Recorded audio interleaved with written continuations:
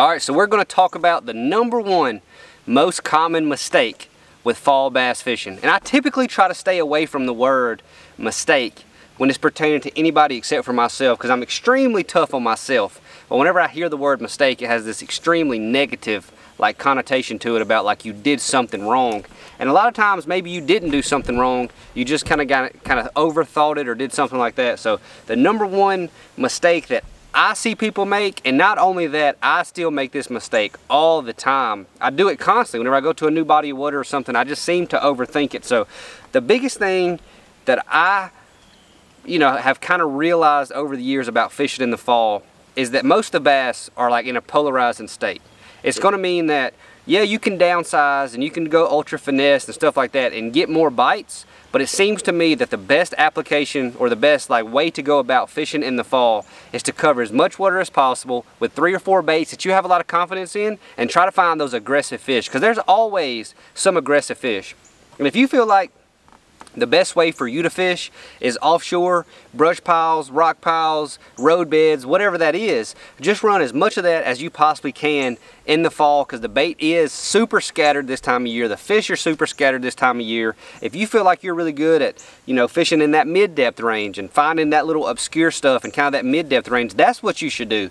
And if you feel like you really just enjoy fishing the bank like I do, or you feel like you're good at it, you should just fish shallow and fish the bank and fish flats and stuff like that. But the biggest thing in the fall is you want to cover your bases. That would be my tip for the fall, is cover your bases. You want a topwater bait.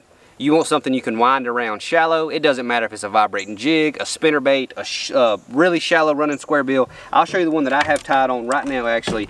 This is the Spro Fat John 50. It only runs like 1.5 feet deep. I wind it around super, super shallow around some of these isolated stumps and rocks and wood and stuff like that. Super shallow, but that's because I like to fish shallow. You could throw a spinnerbait or a vibrating jig in kind of this same exact application. I just felt like for right now, this is a little bit better imitator of kind of the forage that they're feeding on, exactly like today what I've seen them doing. So I kind of mix it up, and I'll take that, and if I'm fishing, if I know I'm going to be on a lake that I'm going to be trying to target that 4 to 5 foot range, I'll throw, a standard Little John, something that gets down there in that 4 foot range a little bit better. But I'm basically only going to have 1 or 2 of those tied on for the day, and then I'm going to have, just something for every single section of the water column. And that's the biggest thing, is find those aggressive fish on the way that you want to fish, and just realize you're probably not going to have a 40 fish type of day in the fall. Usually whenever I take off in the fall, if I catch 12 or 15 fish, I had a really, really good day. And honestly, it seems like when I have one of those days where I catch 25 fish, and I've had some of those just recently where I've caught 25 fish in a tournament and I didn't have much weight.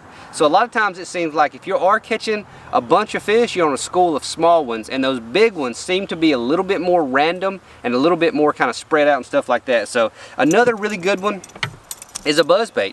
You just cover a ton of water with it. It obviously catches really big ones. You can skip it under docks, you can throw it over riprap, you can crank it over laydowns, you can do anything you want to with this bait. That's why it's kind of a staple for me, especially in the fall. It's one of those things I'll throw it all day, and it's just kind of my topwater bait. If I'm going to some lakes that have a lot more bushes and some of this flooded stuff like this behind me, I will have a frog on the front deck just because. And if I'm fishing a lake that has a lot of matted vegetation, I'm going to have a frog on the front deck because it really excels in that application too. But as a standard all over the country, that buzzbait and that square bill crankbait is going to be kind of my 2 for covering the surface and all the way down to 4 or 5 feet. And after that, then that's kind of the depth range that I want to be fishing in.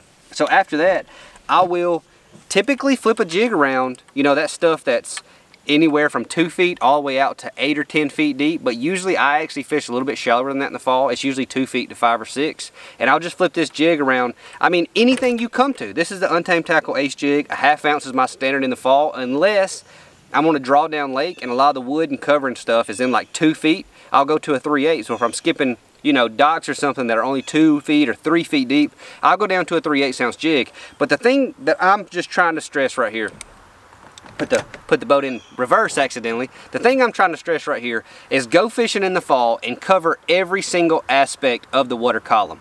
Yeah, if I'm on a certain lake that has a lot of spotted bass, I'm going to have some brush piles and have a shaky head tied on and a drop shot or something like that. But that's going to be lake specific.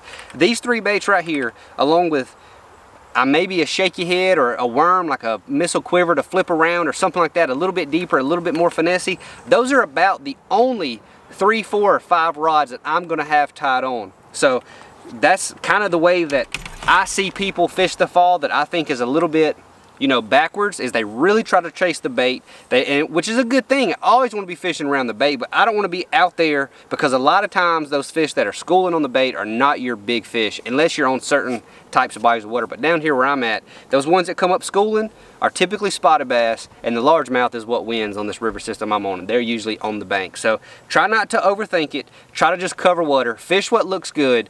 You know, don't just fish the baits you want to fish. Fall's a good time for that. You can catch them on whatever you want to catch them on. So take the 3 or 4 baits that you want to catch them on the most, lay them on the front deck, and go cover as much water as possible. So I still fall victim to that. I know some of y'all probably do too. Think about that next time y'all go fishing in the fall, and go have a good time. That's what I like doing. I like fun fishing with braid and 25-pound fluorocarbon. So that's what I like doing. That's why I do it so much in the fall, and I seem to have pretty fair results in the fall. So that'd be my advice to people that are struggling a little bit more in the fall. Deviate based on the lake, but keep it simple as a standard. So appreciate y'all watching. We better pick them 3 baits up and hopefully go catch us a couple.